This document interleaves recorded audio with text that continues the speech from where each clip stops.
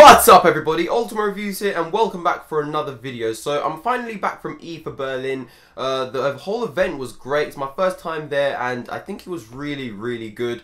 So I've got a whole bunch of videos to upload still. Hopefully you guys have seen some of the smartwatch, smartphone, TVs, monitors, videos that I've uploaded from the event. So this video is going to be about the Samsung Galaxy Gear VR. Now this is the first time I've ever used it. And I wasn't actually expecting it. Samsung, there wasn't that much rumors about them releasing a VR product. There were a few rumors, one or two, but it wasn't really confirmed. So no one was really expecting it until they just kind of announced it on September the 3rd with the Samsung Galaxy Note 4 and the very controversial Samsung Galaxy Note Edge.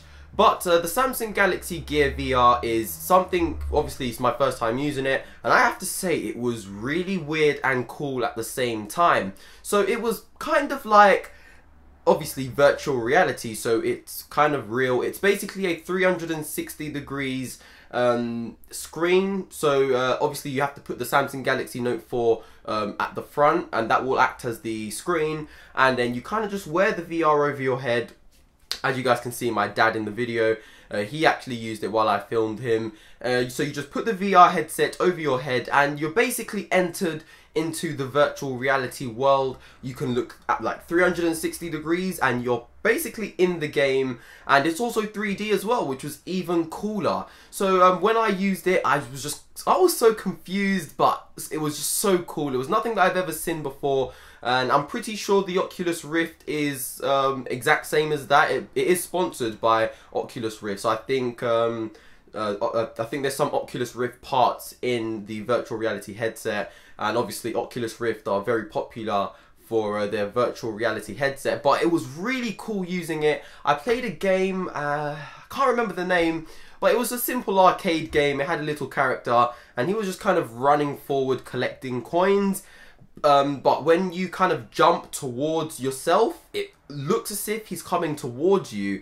Now this was really cool considering you are in the game, so all you see is the game. You look up, down, left, right. You could even turn your head around and you are turning in the game in real time. So it was just, you know, so surreal. I've never seen anything like that before. I've never used anything like that before. So yeah, and also in 3D, as I mentioned, so everything was also coming towards you alongside you being in the game. So it just seemed, you know, so unreal. So if you guys remember Sony's personal 3D viewer, which costs near around £1,000, that was basically what Samsung have released now, except their one required much more connections and it required a receiver and it was not portable at all. Samsung have actually priced their Galaxy Gear VR at $199, so that's roughly around £140 in the UK, which is fairly cheap for a virtual reality headset. But of course you will need the Samsung Galaxy Note 4, which again costs like £500 or around $600 or to $700 in the US. So you will need the Note 4 to use the Galaxy Gear VR. But anyway guys, this has been the Samsung Galaxy Gear VR. It's a really big shame that it's only available on the Samsung Galaxy Note 4. So, you know, Samsung Galaxy S5 owners can't use it, or anything lower, and even the Samsung Galaxy Note 3 users can't use it. But the Note 4 is still a really good phone, so you know, I suppose if you do purchase the Note 4, the Galaxy Gear VR is always open to the Note 4 owners. But if you have enjoyed this video, please hit the thumbs up button and comment your thoughts on the Galaxy Gear VR. I thought it was really cool. Yeah, man. That's cool, man. Pretty cool. Pretty cool, isn't it? Yeah. It was really cool, and yeah, I want to know what you guys think, so drop a comment down below and also hit the subscribe button if you're not already subscribed.